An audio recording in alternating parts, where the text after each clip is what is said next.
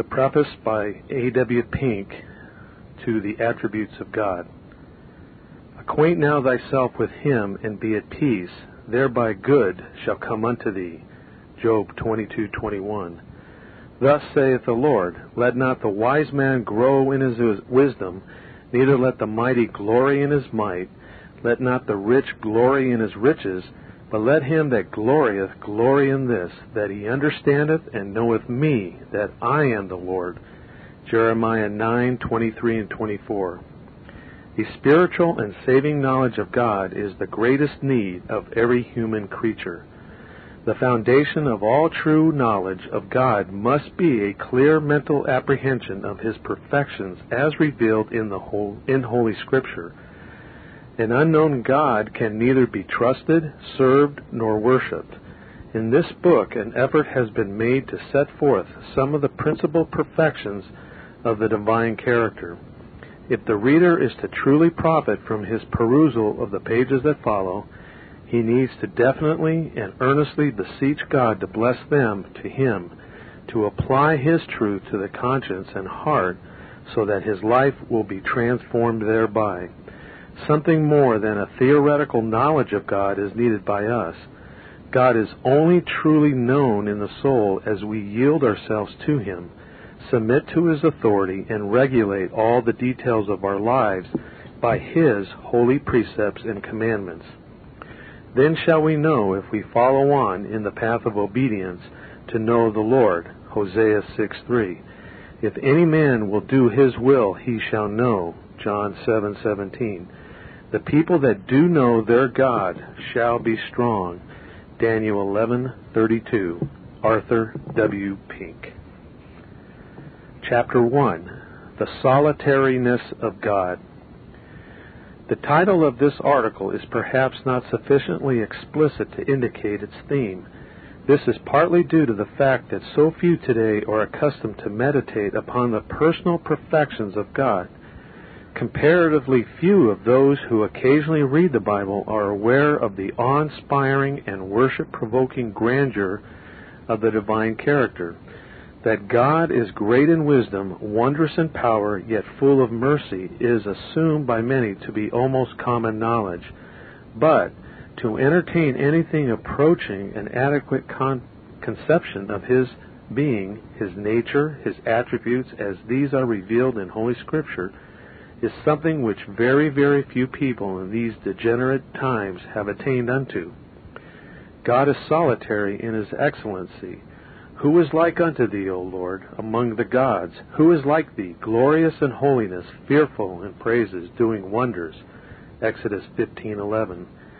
In the beginning, God. Genesis 1:1. There was a time, if time it could be called, when God, in the unity of His nature, though subsisting equally in three divine persons, dwelt all alone. In the beginning, God. There was no heaven where His glory is now particularly manifested. There was no earth to engage His attention. There were no angels to hymn His praises, no universe to be upheld by the word of His power. There was nothing, no one but God, and that not for a day, a year, or an age, but from everlasting. During a past eternity, God was alone, self-contained, self-sufficient, self-satisfied, in need of nothing. Had a universe, had angels, had human beings been necessary to Him in any way, they also had been called into existence from all eternity. The creating of them, when He did, added nothing to God essentially. He changes not. Malachi 3:6. Therefore, His essential glory can be neither augmented nor diminished. God was under no constraint, no obligation, no necessity to create. That He chose to do so was purely a sovereign act on His part, caused by nothing outside Himself, determined by nothing but His own mere good pleasure. For He worketh all things after the counsel of His own will. Ephesians 1:11. That He did create was simply for His manifest state of glory. Do some of our readers imagine that we have gone beyond what Scripture warrants? Then our appeal shall be to the law and to the testimony. Stand up and bless the Lord your God forever and ever, and blessed be thy glorious name, which is exalted above all blessing and praise. Nehemiah 9:5. God is no gainer even from our worship. He was in no need of that external glory of his grace which arises from his redeemed, for he is glorious enough in himself without that. What was it that moved him to predestinate his elect to the praise of the glory of his grace? It was, as Ephesians 1:5 tells us, according to the good pleasure of his will. We are well aware that the high ground we are here treading is new and strange to almost all of our readers. For that reason, it is well to move slowly. Let our appeal again be to the Scriptures. At the end of Romans 11, where the Apostle brings to a close his long argument on salvation by pure and sovereign grace, he asks, "For who hath known the mind of the Lord? Or who hath been his counselor? Or who hath first given to him, and it shall be recompensed to him again?" Verses 34 and 35. The force of this is, it is impossible to bring the Almighty under obligations to the creature. God gains nothing from us. If thou be righteous, what givest thou him? Or what receiveth he of thine hand? Thy wickedness may hurt a man as thou art, and thy righteousness may profit the Son of Man. Job 35:7 and 8. But it certainly cannot affect God, who is all blessed in himself. When ye shall have done all those things which are commanded you, say, We are unprofitable servants. Luke 17:10. Our obedience has profited God nothing. Nay, we go further. Our Lord Jesus Christ added nothing to God in his essential being and glory, either by what he did or suffered. True, blessedly and gloriously true, he manifested the glory of God to us, but he added nothing to God. He himself expressly declares so, and there is no appeal from his words. My goodness extendeth not to thee, Psalm 16:2. The whole of that psalm is a psalm of Christ. Christ's goodness or righteousness reached unto his saints in the earth, Psalm 16:3. But God was high above and beyond it all. God only is the Blessed One, Mark 14:61 in the Greek. It is perfectly true that God is both honored and dishonored by men, not in his essential being, but in his official character. It is equally true that God has been glorified by creation, by providence, and by redemption. This we do not and dare not dispute for a moment. But all of this has to do with his manifested glory and the recognition of it by us. Yet had God so pleased, he might have continued alone for all eternity without making known his glory unto creatures. Whether he should do so or not was determined solely by his own will. He was perfectly blessed in himself before the first creature was called into being. And what are all the creatures of his hand unto him even now? Let Scripture again make answer. Behold, the nations are as a drop of a bucket, and are counted as the small dust of the balance. Behold, he taketh up the isles as a very little thing. And Lebanon is not sufficient to burn, nor the beast thereof sufficient for a burnt offering. All nations before him are as nothing, and they are counted to him less than nothing and vanity. To whom then will ye liken God, or what likeness will you compare unto him? Isaiah 40, verses 15 to 18. That is the God of Scripture. Alas, he is still the unknown God, Acts 17:23. To the heedless multitudes, it is he that sitteth upon the circle of the earth, and the inhabitants thereof are as grasshoppers, that stretcheth out the heavens as a curtain, and spreadeth them out as a tent to dwell in, that bringeth the princes to nothing. He maketh the judges of the earth as vanity. Isaiah 40:22 and 23. How vastly different is the God of Scripture from the God, little g, O-D, of the average pulpit. Nor is the testimony of the New Testament any different from that of the Old. How could it be, seeing that both have one and the same author? There too we read, which in his times he shall know, who is the blessed and only potentate, the King of kings and Lord of lords, who only hath immortality, dwelling in the light which no man can approach unto, whom no man hath seen nor can see, to whom be honor and power everlasting. Amen. 1 Timothy 6:16. Such a one is to be revered, worshipped, and adored. He is solitary in his majesty, unique in his excellency, peerless in his perfections. He sustains all, but is himself independent of all. He gives to all, but is enriched by none. Such a God cannot be found out by searching. He can be known only as he is revealed to the heart by the Holy Spirit through the Word. It is true that creation demonstrates a Creator so plainly that men are without excuse. Yet we still have to say with Job, Lo, these are parts of his ways, but how little a portion is heard of him. But the thunder of his power who can understand? Job 26:14. The so-called argument from design by well-meaning, quote, apologists, end quote, has, we believe, done much more harm than good, for it has attempted to bring down the great God to the level of a finite comprehension, and thereby has lost sight of his solitary excellence. Analogy has been drawn between a savage finding a watch upon the sands, and from a close examination of it he infers a watchmaker. So far, so good.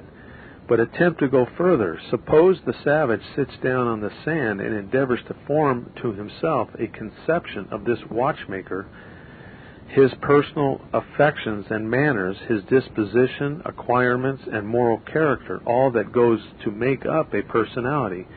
Could he ever think or reason out a real man, the man who made the watch, so that he could say, I am acquainted with him? It seems trifling to ask such questions, but is the eternal and infinite God so much more within the grasp of human reason? No, indeed. The God of Scripture can only be known by those to whom he makes himself known. Nor is God known by the intellect. God is spirit, John 4:24, and therefore can only be known spiritually. But fallen man is not spiritual, he is carnal. He is dead to all that is spiritual. Unless he is born again, supernaturally brought from death unto life, miraculously translated out of darkness into light, he cannot see the things of God, John 3:3. Still less apprehend them, 1 Corinthians 2:14. The Holy Spirit has to shine in our hearts, not intellects, in order to give us the knowledge of the glory of God in the face of Jesus Christ, 2 Corinthians 4:6. And even that spiritual knowledge is but fragmentary. The regenerated soul has to grow in grace and in the knowledge of the Lord Jesus, 2 Peter 3:18.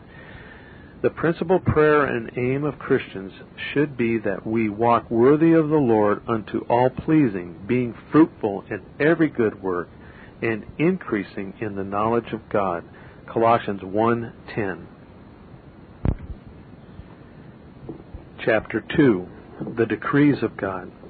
The decree of God is his purpose or determination with respect to future things. We have used the singular number as Scripture does, Romans 8:28 and Ephesians 3:11, because there was only one act of his infinite mind about future things. But we speak as if there had been many, because our minds are only capable of thinking of successive revolutions as thoughts and occasions arise, or in reference to the various objects of his decree, which being many seem to us to require a distinct purpose for each one. But an infinite understanding does not proceed by steps, but from one stage to another. Known unto God are all his works from the beginning of the world. Acts 15:18. The Scriptures make mention of the decrees of God in many passages and under a variety of terms. The word decree is found in Psalm 2:7, etc. In Ephesians 3:11, we read of His eternal purpose. In Acts 2:23, of His determinate counsel and foreknowledge. In Ephesians 1:9, of the mystery of His will. In Romans 8:29, that He also did predestinate. In Ephesians 1, of His good pleasure. God's decrees are called His counsel, to signify that they are consummately wise. They are called God's will, to show that He was under no control, but acted according to His own pleasure.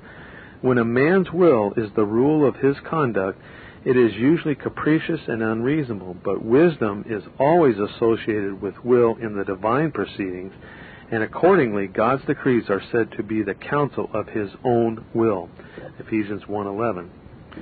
The decrees of God relate to all future things without exception. Whatever is done in time was foreordained before time began. God's purpose was concerned with everything, whether great or small, whether good or evil, although with reference to the latter, we must be careful to state that while God is the orderer and controller of sin, He is not the author of it in the same way that He is the author of good.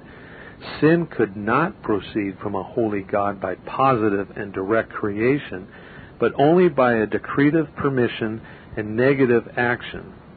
God's decree is as comprehensive as His government, extending to all creatures and all events. It was concerned about our life and death, about our state in time and our state in eternity.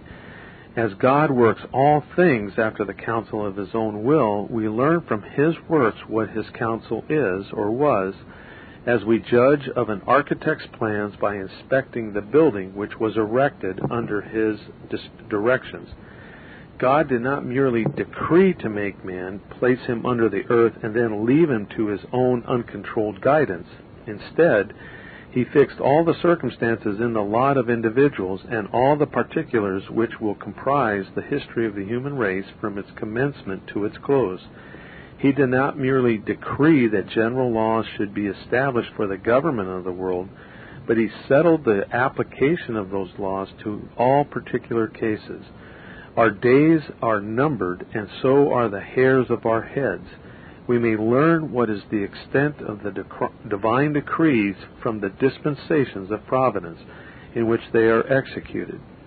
The care of providence reaches to the most insignificant creatures and the most minute events, the death of a sparrow and the fall of a hair.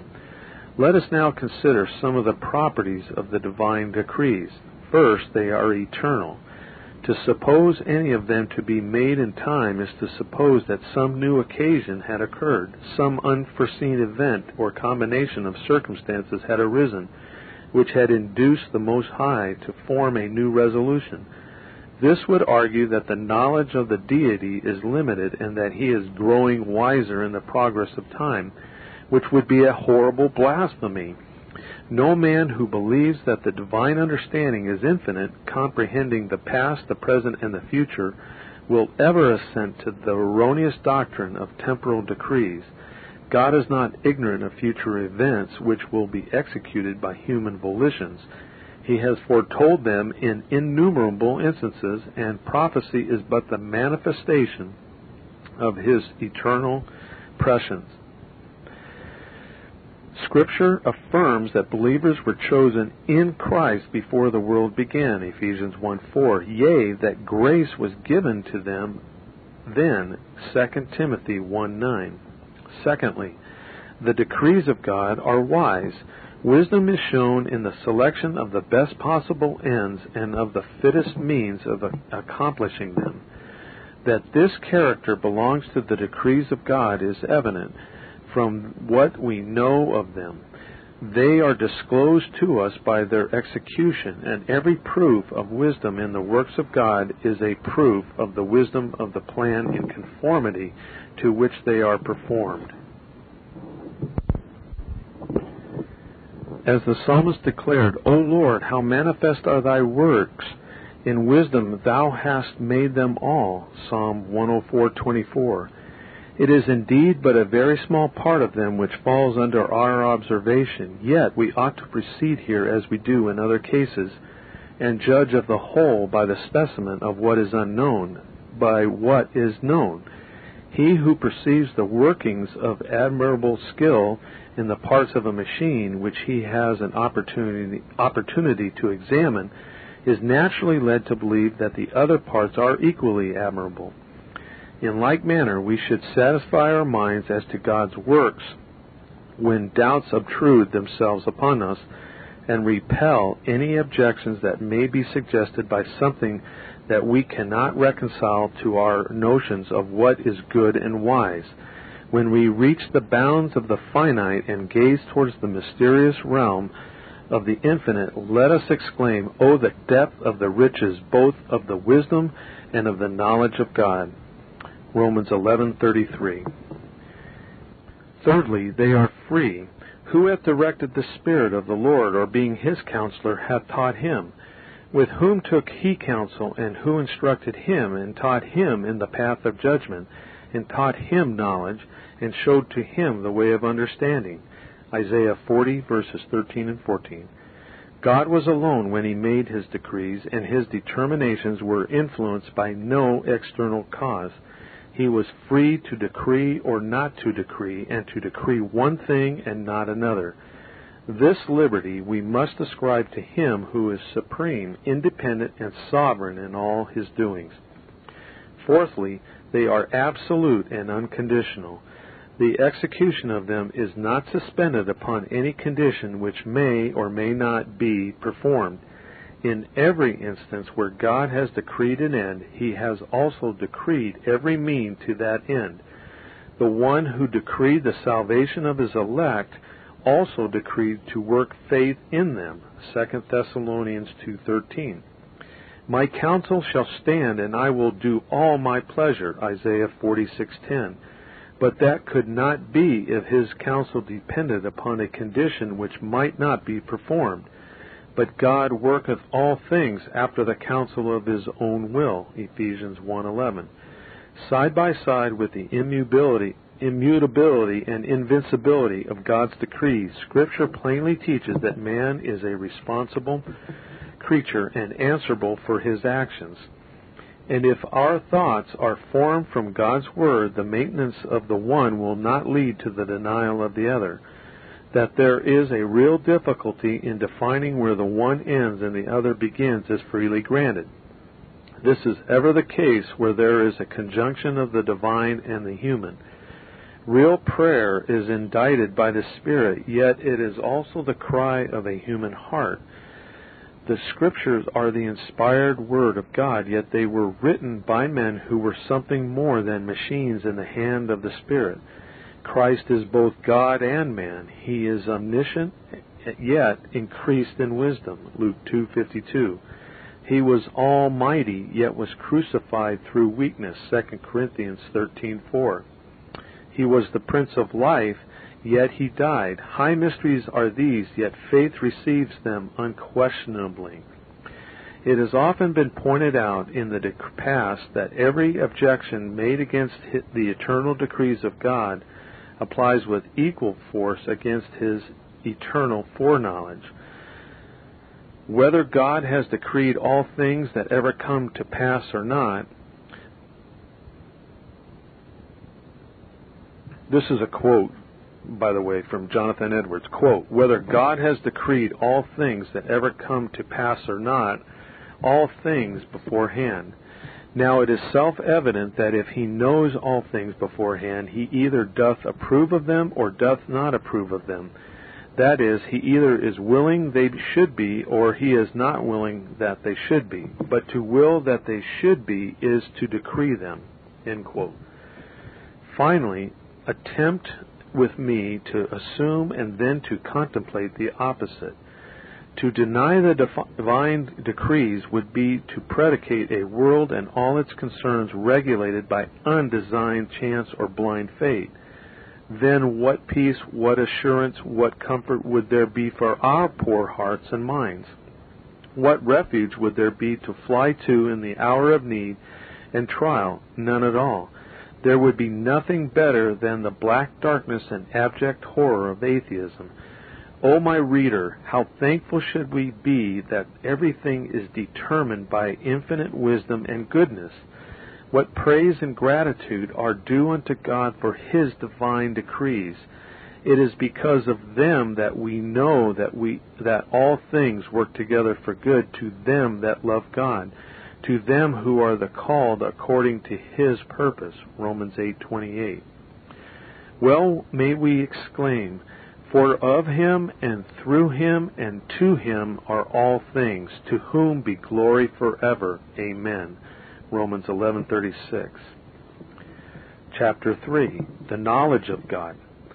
God is omniscient. He knows everything, everything possible, everything actual, all events and all creatures of the past, the present, and the future. He is perfectly acquainted with every detail in the life of every being in heaven, in earth, and in hell. He knoweth what is in the darkness. Daniel 2:22. Nothing escapes His notice. Nothing can be hidden from Him. Nothing is forgotten by Him. Well may we say with the psalmist, such knowledge is too wonderful for me. It is high, I cannot attain unto it. Psalm 139:6. His knowledge is perfect. He never errs, never changes, never overlooks anything. Neither is there any creature that is not manifest in His sight, but all things are naked and open unto the eyes of Him with whom we have to do. Hebrews 4:13. Yes, such is the God with whom we have to do. Thou knowest my downsitting and mine uprising. Thou understandest my thoughts afar off. Thou compassest my path and my lying downs, and art acquainted with all my ways. For there is not a word in my tongue, but lo, O Lord, Thou knowest it altogether. Psalm 139, verses 2-4. What a wondrous being is the God of Scripture. Each of His glorious attributes should render Him honorable in our esteem. The apprehension of His omniscience ought to bow us in adoration before Him. Yet how little do we meditate upon this divine perfection? It is because the very thought of it fills us with uneasiness. How solemn is this fact! Nothing can be concealed from God. For I know the things that come into your mind, every one of them. Ezekiel 11:5. Though He is invisible to us, we are not so to Him. Neither the darkness of night, the closest curtains, nor the deepest dungeon can hide any sinner from the eyes of omniscience. The trees of the garden were not able to conceal our first parents. No human eye beheld Cain murder his brother, but his Maker witnessed his crime. Sarah might laugh derisively in the seclusion of her tent, yet was it heard by Jehovah? Achan stole a wedge of gold and carefully hid it in the earth, but God brought it to light. David was at much pains to cover up his wickedness, but ere long the all-seeing God sent one of His servants to say to him, Thou art the man.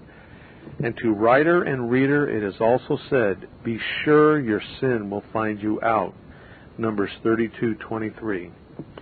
Men would strip deity of His omniscience if they could. What a proof that the carnal mind is enmity against God. Romans 8:7. The wicked do as naturally hate this divine perfection as much as they are naturally compelled to acknowledge it. They wish there might be no witness of their sins, no searcher of their hearts, no judge of their deeds. They seek to banish such a God from their thoughts. They consider not in their hearts that I remember all their wickedness. Hosea 7:2. How solemn is Psalm 90, verse 8. Good reason has every Christ rejecter for trembling before it. Thou hast set our iniquities before Thee, our secret sins in the light of Thy countenance. But to the believer, the fact of God's omniscience is a truth fraught with much comfort. In times of perplexity, he says with Job, But He knoweth the way that I take. Job 23:10. It may be profoundly mysterious to me, quite incomprehensible to my friends, but He knoweth. In times of weariness and weakness, believers assure themselves, He knoweth our frame. He remembereth that we are dust. Psalm 103, verse 14. In times of doubt and suspicion, they appeal to this very attribute, saying, Search me, O God, and know my heart. Try me and know my thoughts, and see if there be any wicked way in me, and lead me in the way everlasting. Psalm 139, verses 23 and 24. In time of sad failure, when our actions have belied our hearts, when our deeds have repudiated our devotion, and the searching question comes to us, Lovest thou me? We say as Peter did, Lord, thou knowest all things. Thou knowest that I love thee. John 21:17. Here is encouragement to prayer. There is no cause for fearing that the petitions of the righteous will not be heard, or that their sighs and tears shall escape the notice of God, since He knows the thoughts and intents of the heart. There is no danger of the individual saint being overlooked amidst the multitude of supplicants who daily and hourly present their various petitions, for an infinite mind is as capable of paying the same attention to millions as if only one individual were seeking its attention. So too the lack of appropriate language, the inability to give expressions to the deepest longings of the soul, will not jeopardize our prayers, for it shall come to pass that before they call I will answer, and while they are yet speaking I will hear. Isaiah 65:24. Great is our Lord, and of great power. His understanding is infinite. Psalm 147:5. God not only knows whatsoever has happened in the past in every part of His vast domain, and He is not only thoroughly acquainted with everything that is now transpiring throughout the entire universe, but He is also perfectly cognizant of every event, from the least to the greatest, that ever will happen in the ages to come. God's knowledge of the future is as complete as His knowledge of the past and the present, and that because the future depends entirely upon Himself. Were it in any wise possible for something to occur apart from either the direct agency or permission of God, then that something would be independent of Him, and He would at once cease to be supreme. Now, the divine knowledge of the future is not a mere abstraction, but something which is inseparably connected with and accompanied by His purpose. God has Himself designed whatsoever shall be, and what He has designed must be effectuated. As His most sure word affirms, He doth according to His will in the army of heaven and among the inhabitants of the earth, and none can stay His hand. Daniel 4:35. And again, there are many devices in a man's heart, nevertheless the counsel of the Lord, that shall stand. Proverbs 19:21.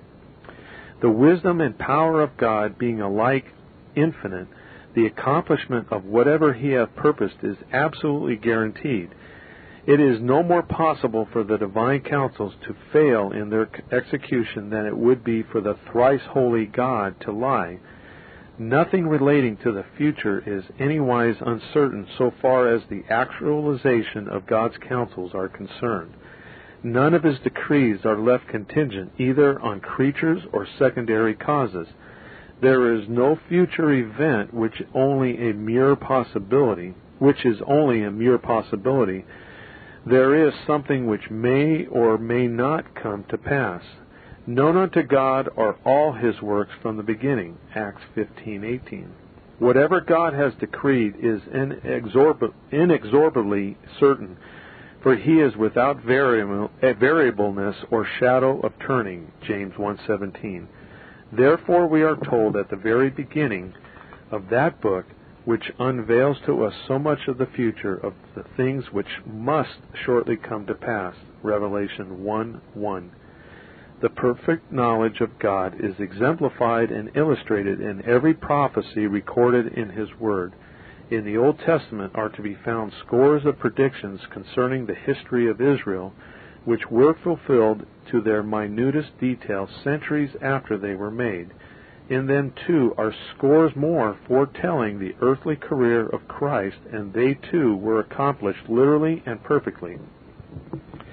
Such prophecies could only have been given by one who knew the end from the beginning, and whose knowledge rested upon the unconditional certainty of the accomplishment of everything foretold. In like manner, both Old and New Testament contain many other announcements yet future, and they too must be fulfilled. Luke 24:44 must be foretold by him who decreed them.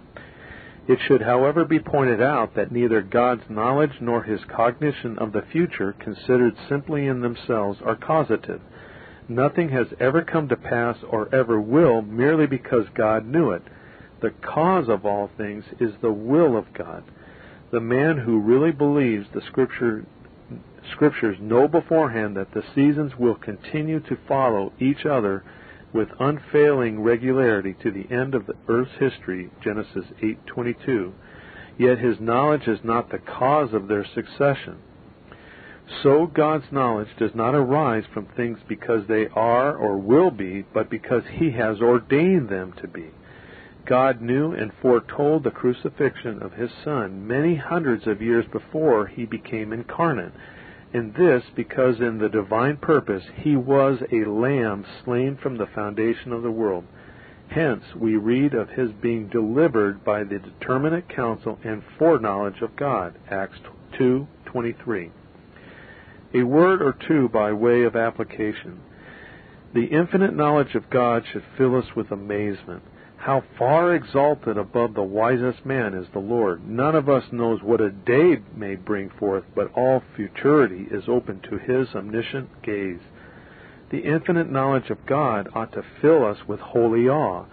Nothing we do, say, or even think escapes the cognizance of him with whom we have to do. The eyes of the Lord are in every place, beholding the evil and the good, Proverbs 15:3. What a curb this would be unto us, did we but meditate upon it more frequently.